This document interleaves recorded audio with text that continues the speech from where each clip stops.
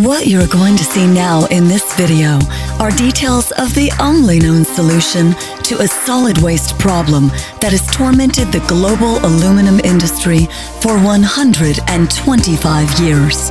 What is being loaded onto the conveyor belt is a series of materials including the reddish medium known as bauxite residue, or more simply, red mud. For every ton of aluminum metal made, we produce a ton of caustic waste, some 120 million tons a year. Here, you see the materials going up the conveyor belt and directly into the arc zone of the furnace. Certain additives are dropped in to make sure the chemical composition of the melt is as desired.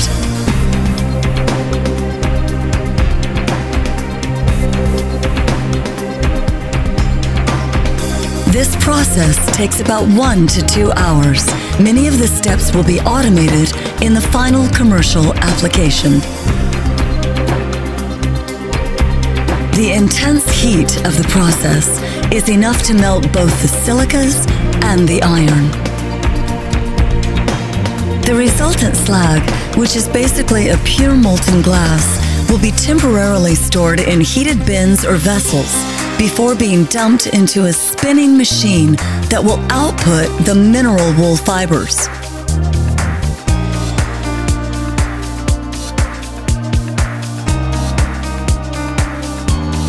Next, you see the furnace being tilted to pour off the slag before the molten metal component is transferred into these ingot molds.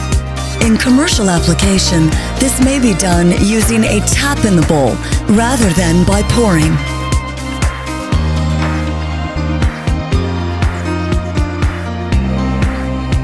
This is the high-quality mineral wool that is being produced. It flows out of the spinning machine, which is incidentally a commercial technology. This is one of many applications of the AMRT technology that have been proven of commercial interest. A significant, century-old toxic waste problem has been addressed in a way that is good for the environment, the economy, and efficiency of our energy system.